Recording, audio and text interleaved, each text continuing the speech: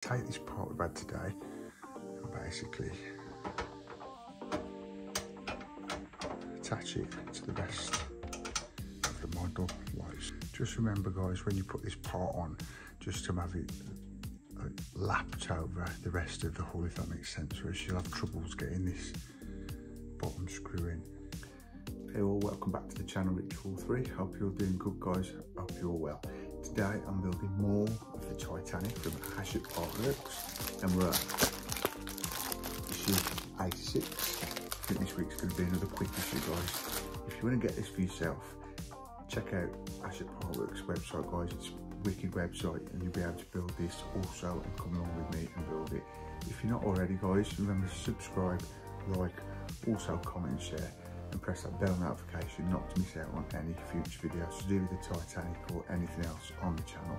But without further ado guys, let's crack on with the Titanic from Hatchet partworks.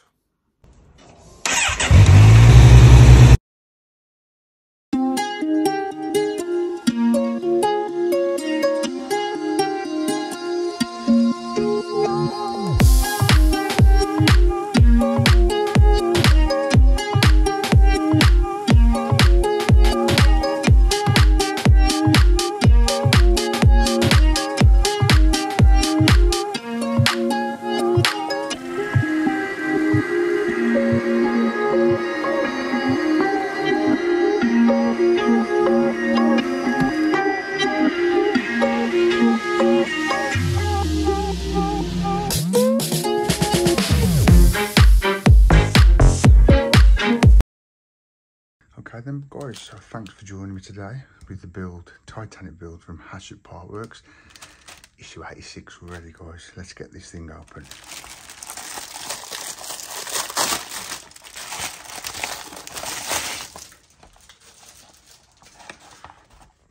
Okay, so first of all we'll take a look through the mag and then we'll have a look at the parts we've got in this week's issue.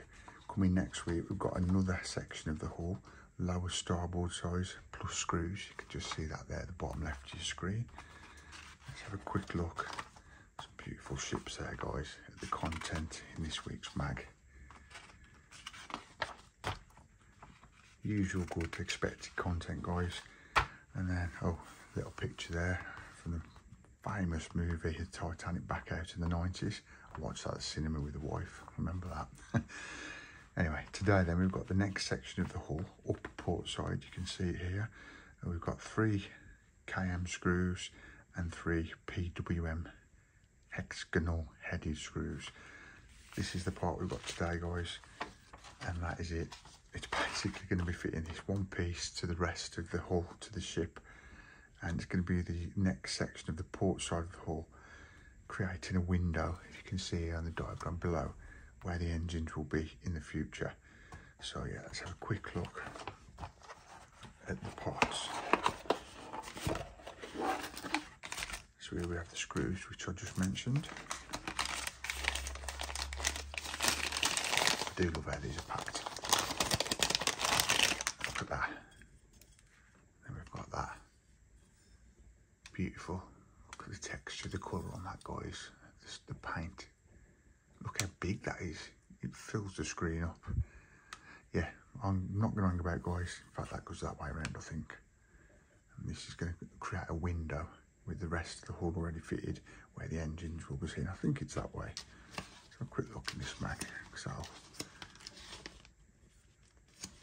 that'll bug me if I've got that the wrong description for you. Yeah, I think it is, that's right. That's how it's going to go on, like that. And then you've got the bottom of the ship here. So yeah, without further ado guys, let's get the rest of the model over and get that fitted. Okay then guys, so at the top of the screen here you can see how massive the Titanic build is, just sitting waiting to be added to. What we're going to do first though is apply 2 BM screws into that hole there and that hole on the left there. So if we just get these put in. Remember guys, apply a little bit of oil if it's going to help. Let's show you how that looks in a sec once it's in. There you go. Easy as that. And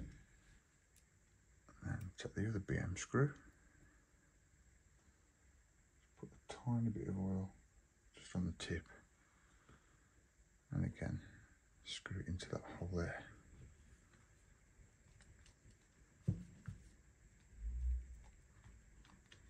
Nice and tight. And then we have those two BM screws just there and there. Just get that oil off. There's a bit of oil gone on there. And then what we're going to do, guys, is attach this to the rest of the ship. Right then, guys, so we've got to take this part we've had today and basically attach it to the rest of the model like so. And then all we've got to do, guys, is apply 2 LM screws, and that is it. We're done. So let me just get the LM screws here and get those attached.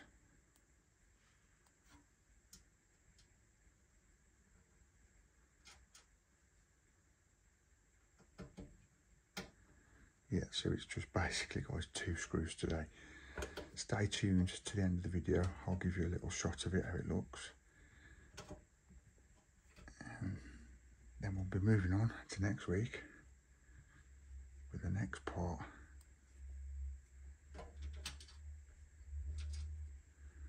That's a dodgy screw, that one there. Got no thread on it. Right, so let's get this one in.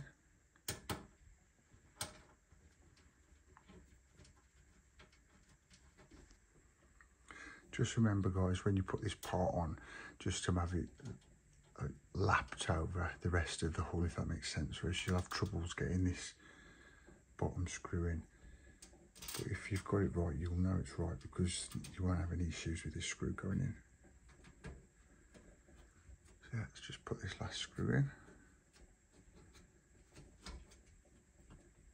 Bear with me, guys, if you can't see what I'm doing in a minute, just while I get some pressure on this screw. Go. But yeah, that's what we've done today, those 2 screws. And as I say, when you put it does overlap a couple of millimeters. If it's on top of that whole part, you're not going to be able to screw the screws in. But yeah, you should be all right. Do those nice and tight. And that is it, guys. That is it for this week's issue.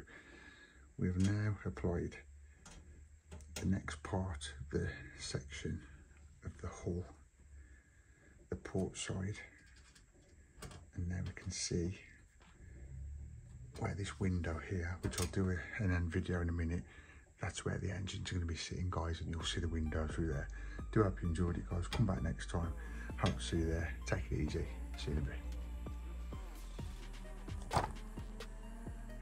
And that is it for today, guys, for the Titanic build from Hatchet Partworks. Basically, we've just fitted another part of the hull port side, and now we've got that little window where you're going to be able to see the engine when it's all put into this build. It's looking beautiful, guys. Do hope you enjoyed it, guys. If you're not already, remember to subscribe and press that bell notification. You will get notified every time a video of the Titanic or anything else on the channel comes up on your device. Thanks for your support, guys. I'll see you in the next one. Take it easy. See ya. Peace.